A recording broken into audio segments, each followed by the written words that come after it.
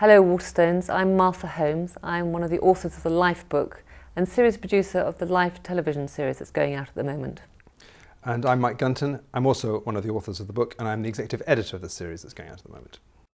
A real battle also. Everybody wanted to put their favourites in, and there are some real favourites, and the passion and the excitement of the people who wrote these, you can tell they absolutely loved being with these animals and telling those stories. And I think that really comes through in the book.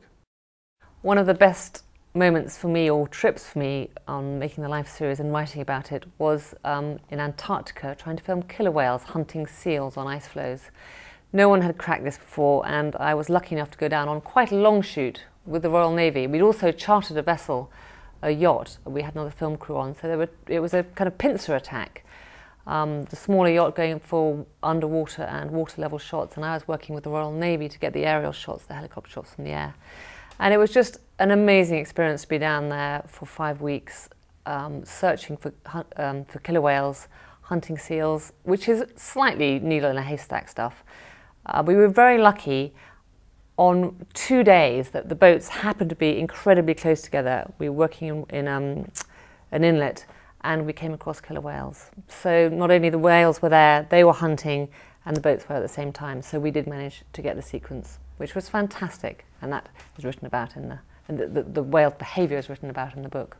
I think one of the other things that's amazing about the experience of working on this series, and is reflected in the book, is that as well as the amazing detailed stories and amazing intimate stories that we were able to witness when the animals were behaving, we also were able to experience some of the great natural wonders of the world. And one of the things that I did on my filming experiences is I went over to Mexico and was able to film the monarch butterfly hibernation in the mountains up in the Sierra Madres, and the days when they start to emerge from their hibernation and start to flutter down from the trees.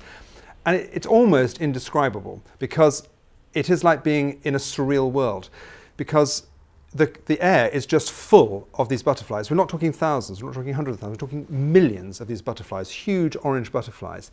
And it's not just the beautiful imagery of it, but it's the sound, because all these millions and millions of wings just fluttering, it just creates this extraordinary atmosphere. And as I said, it's almost like being in a Alice in Wonderland world. And I will never forget it. And I'd seen it before, I'd seen stills of it, but I'd never imagined what an experience it would be.